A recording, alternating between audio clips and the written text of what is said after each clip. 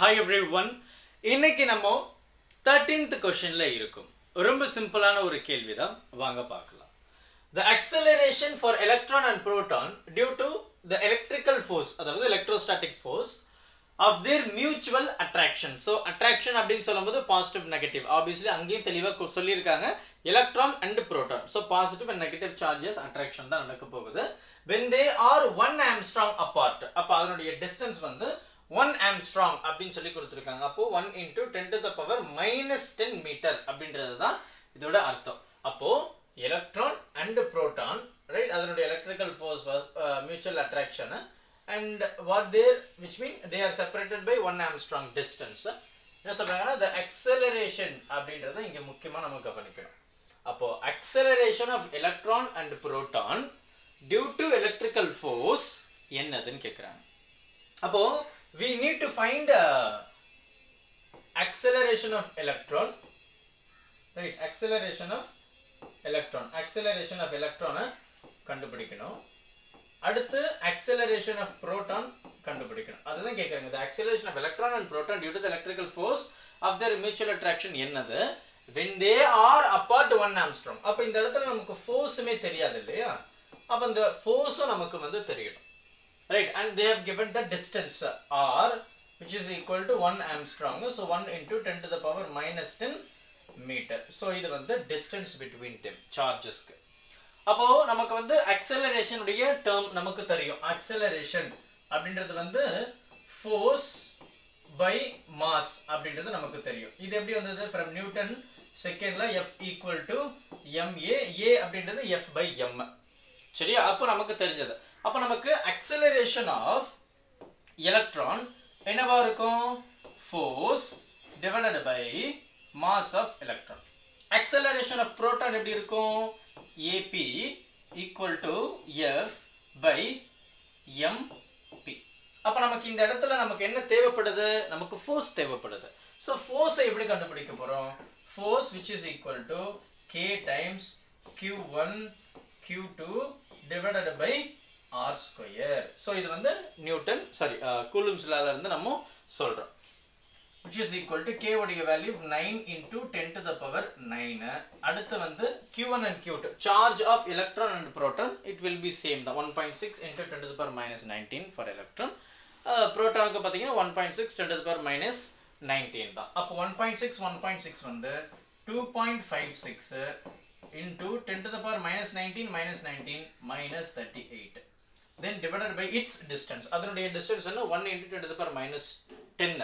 So square பண்ணும்போது 1 into 1 into square வந்து 1 தான். So 10 to the power minus 20 becomes 10 to the power, minus 10 becomes 10 to the power minus 20. அப்ப என்ன பண்ணலாம்? இந்த பவர் டேர்மை நம்ம கொண்டு வருவோம். So இது வந்து மேல போச்சு அப்படின்னா that becomes plus 20. அப்ப இதுல இருந்து நமக்கு வரக்கூடிய ஆன்சர் பாத்தீங்கன்னா minus 18 அப்படின்னு வரும். அதோட இந்த டேர்ம் எடுத்தீங்க அப்படின்னா இது வந்து 9. சோ இதனுடைய அவுட்புட் எப்படி இருக்கும்? -9. அப்போ 10 to the power -9 அப்படின்றது பவர் டேர்ம். see நமக்கு வந்து எப்பவுமே ஒரு சிம்பிளான way to find our answer என்ன அப்படின்னு கேட்டிங்கன்னா இந்த பவர் டேர்ம் வந்து plays a very important role அப்படின்னு சொல்லலாம். பெரும்பாலும் நம்ம வந்து இந்த ஆன்சர்ஸ் இந்த 1.3.3 2.5 1.4 3.2 இது எல்லாம் கண்டுபிடிக்காமலே by using only the power term we can analyze our answer. Answer வந்து இதுதான் வரும் அப்படின்றத we can see. அப்போ அந்த power termல we have to be very careful while solving.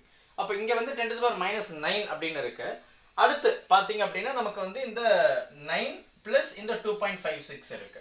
அப்போ அது ரெண்டுத்தையும் நம்ம மல்டிப்ளை பண்ணி தான் ஆகணும். அப்போ என்ன பண்ணலாம்? 2.56 multiplied by 9. அப்போ that becomes 9 6 எவ்வளவு? 54. 5 இருக்கு. 9 5s are 45. இது ஒரு 5 சேர்த்தோம் அப்படியே that becomes 50. So carry over 5 இருக்கு. 9 2s are 18 19 20 21 22 and 23. அப்போ 23 ரெண்டு நம்பர் தள்ளி ஒரு பாயிண்ட் வைக்கிறோம். அப்ப நமக்கு என்ன வருது? 23.04 அப்படினு வந்திருக்கு. 23.04 அப்படினு வந்திருக்கு. ரைட். அதுதான் வந்து பாத்தீங்கன்னா நம்ம the force உடைய வேல்யூ. அப்போ F which is equal to 23.04 into 10 to the power minus 9 Newton. சரி, -9 நியூட்டன். இது வந்து ஃபோர்ஸ். இப்போ ஃபோர்ஸ் மட்டும் தான் கண்டுபிடிச்சிருக்கோம். இப்போ ஆக்சலரேஷன் நம்ம இப்போ கண்டுபிடிக்கலாம். அப்போ ஆக்சலரேஷனை நம்ம ரொம்ப சிம்பிளா எழுதிடலாம். என்னது? acceleration of electron equal to force divided by mass of electron. இப்போ force என்ன சொன்னோம்? 23.04 multiplied by 10 to the power -9 அப்படின்னு இருந்தது. divided by mass of the electron என்ன? electron உடைய mass என்ன? 9.1 10 to the power -31. அப்போ -31 மேல போயிடுச்சுன்னா that becomes +31 இல்லையா? அப்போ 31ல 9 போயிடுச்சுன்னா எவ்வளோ? it becomes 2. இது என்னது? 22. அப்போ 10 to the power +22 அப்படின்றது நமக்கு பவர் டேர்ம் இருக்கு. அப்போ into 10 to the power 22. So இதுலயே வந்து we can guess our answer. பாருங்களேன், 10 to the power 22. அப்போ 10 to the power 22 அப்படின்னு நமக்கு ரெண்டு விஷயங்கள் இருக்குது இல்லையா? அப்போ ஒன்று ஏவா இருக்கணும், இல்ல சியா இருக்கணும். அப்போ அதுக்கு இடையில இருக்கிற அந்த விஷயத்தை நம்ம நெக்லெக்ட் பண்ணிக்கலாம். இப்பவே இட் இஸ் வெரி கிளியர், இந்த ரெண்டு ஆப்ஷன் கிடையாது. அதனால தான் நம்ம பவர் டேர்ம் பண்ணும்போது ரொம்ப கேர்ஃபுல்லா பண்ணணும் அப்படின்னு சொல்றது. Either A R C. Okay, அப்போ half of the problem நம்ம சால்வ் பண்ணிட்டோம். ஒரு இது ஃபுல்லா சால்வ் பண்ணாமே half of the answer வந்து நம்ம கெஸ் பண்ணிட்டோம் இல்லையா? ரைட், இப்போ நம்ம போவோம். ரைட், அப்போ நமக்கு பார்த்தீங்கன்னா 23.04 and 9.1 அப்படின்னு இருக்கு. இந்த இடத்துல நான் என்ன பண்ண போறேன் அப்படின்னா, சும்மா just I'm going to multiply by 10 and divide by 10. அப்போ இது என்ன ஆயிடும்? எனக்கு இந்த ஹோல் டேர்ம் வந்து 23.0 which mean ஒரு டெசிமல் போயிடுச்சு. அப்போ 230.4 அண்ட் இது வந்து டிவைட் பை 91. ஏன்னா மல்டிப்ளை அண்ட் டிவைட் பை 10 அப்படின்னு சொல்லும்போது அங்கே ஒரு பவர் பாயிண்ட் இப்படி வந்துடும், இங்கே ஒரு பாயிண்ட் வந்து இப்படி வந்துடும். ஸோ 91. ஸோ இதில் வந்து we can divide. ஸோ 91 வந்து ஒன் டைம் வந்து 91, 92 2 டைம்ஸ், 91 2 டைம்ஸ் பார்த்தீங்க அப்படின்னா that becomes 2 and 182 வருது. இங்க வந்து எனக்கு 230. அப்போ 3 டைம் போகும்போது கண்டிப்பா இதோட அதிகமா தான் போக போகுது. அப்போ we can say that 2 times நமக்கு என்ன வருது? 182 அப்படின்னு வருது. சப்ட்ராக்ட் பண்றோம். ஸோ சப்ட்ராக்ட் பண்ணும்போது this becomes 8. இது வந்து 12 அப்படின்னு மாறிடும் இல்லையா? ஸோ 12 அப்படின்னு இருக்கும். ஸோ 12 அப்படின்னு சொல்லும்போது எனக்கு வந்து 4. அப்போ ஒரு பாயிண்ட் வைக்கிறோம், ஒரு 0 ஆட் பண்றோம், 480. அப்போ எனக்கு வந்து 2 டைம்ஸ் வந்து 182. அப்போ 182 இன்டூ சாரி பிளஸ் 182 பார்த்தீங்கன்னா 4 6 364. அப்போ எனக்கு 4 டைம் இல்லையா? 4 டைம் அப்போ 4 டைம் வந்து பார்த்தீங்கன்னா 4 டைம் வந்து 364 அப்படின்னு வருது. அப்போ நம்ம ரெண்டு நம்பர் மட்டும் எடுத்துக்கலாம், 2.4 மட்டும் வச்சுக்கலாம். அப்போ இது இன்டூ 2.4. அப்போ என்னுடைய ஆன்சர் எப்படி வருது பாருங்க. It is very easy. 2.4 multiplied by 10 to the power 22 acceleration, so meter per second square. அப்போ நம்மளுடைய ஆன்சர் எப்படி இருக்குது பாருங்க. 2.4 10 to the power 22. அப்போ கண்டிப்பா 3 ன்னு இருக்கு. இது வரதுக்கு வாய்ப்பே கிடையாது. அப்போ நம்மளுடைய ஆன்சர் வந்து ஆப்ஷன் சி மட்டும் தான் இருக்க முடியும். எந்த டவுட்டுமே கிடையாது. It is very clear. If you want to find the other term, எனக்கு வந்து டவுட்டா இருக்கு சார், the doubt என்ற சீனே இருக்க கூடாது. when you practice more you will get the answer. அதே தான் force by mass of the proton. அப்போ force என்ன சொல்லிருக்காங்க? 23.04 multiplied by 10 to the power -9, right? Mass of the proton 1.67, 10 to the power -27. இது மேல போயிடுச்சு அப்படின்னா என்ன ஆயிடும்? +27 -9 அப்படின்னு இருக்கும். பாத்தீங்கன்னா எனக்கு வந்து 17 இருக்கு. 17ல எனக்கு 9 போயிடுச்சு அப்படின்னா that becomes 8 இல்ல 18, 10 to the power 18. அப்போ இப்பவே நம்ம பவர் டேர்ம் வந்து 10 to the power 18 அப்படின்னு சொல்லலாம்.